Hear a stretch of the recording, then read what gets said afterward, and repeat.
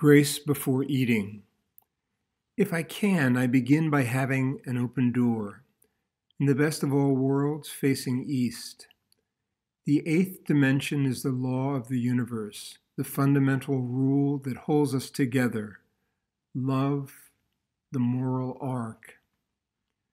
The seventh is nothingness, the space between matter, the possibility of and in impossibility that exists in those spaces between what we know.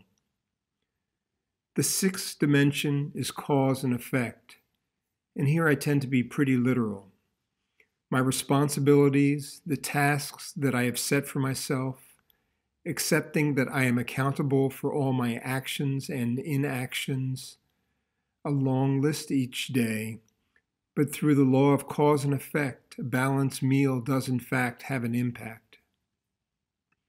The fifth dimension is both a prayer that my will and desire is harmonious with the way of good. It is also a prayer of thankfulness for all the good in my life, gratitude.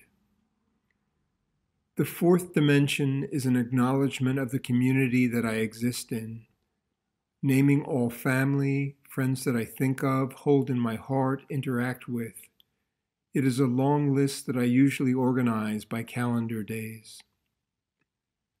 The third dimension is the world that I live in, and here again, I look to face east, even if it's a wall.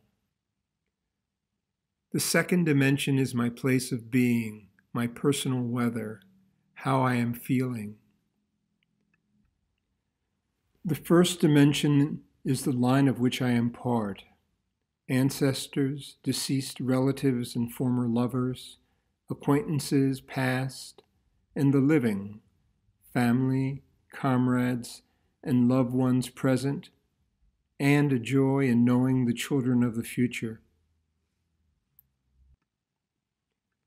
And the zero dimension, the point, is an acknowledgement that I am next to nothing, a cipher in the universe.